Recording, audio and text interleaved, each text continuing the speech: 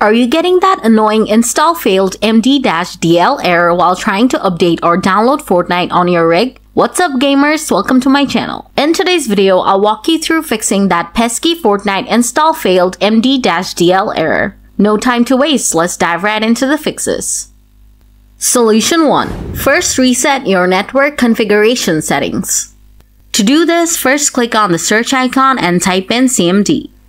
Next, right-click on Command Prompt, select Run as Administrator, and then click on Yes. Now here, type netsh winsock reset, then hit Enter. Then type ipconfig /flushdns and hit Enter.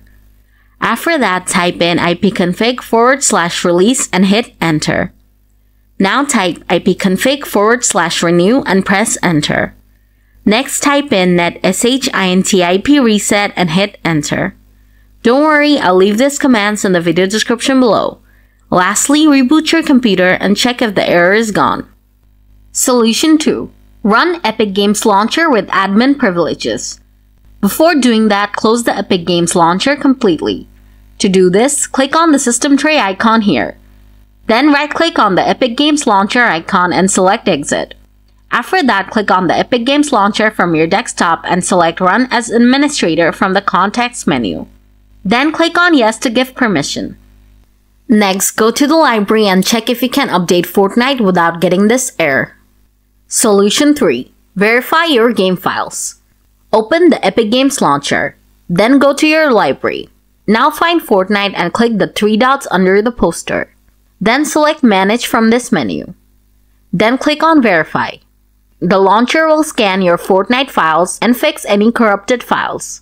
This may take a while, so grab a snack and chill. After that, try updating or downloading Fortnite and see if the issue is gone. Solution 4. Delete Fortnite web caches from your computer.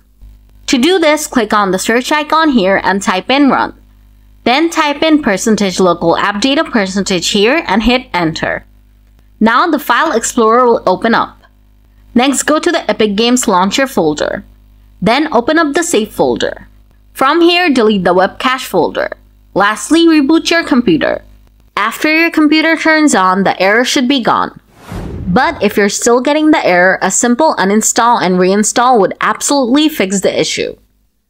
So guys, that's how you troubleshoot the Fortnite install failed MD-DL error on your PC. If the video did the trick for you, please hit the like button. And if you have any questions, shoot them in the comments below and I'll get back to you as soon as possible. Thanks for watching.